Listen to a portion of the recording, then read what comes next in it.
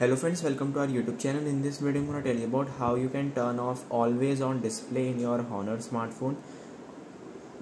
Before watching this video, if you have not subscribed to our YouTube channel, then subscribe to it and like our video. So let's start friends. First you have to simply open your settings, then click on home screen and style, then click on always on display. You have to just simply turn it off from there, and when you just turn off the screen you will see the always on display is turned off successfully. I hope you like this video. If you like this video, then subscribe to our YouTube channel for more helpful tips and tricks videos. See you next time.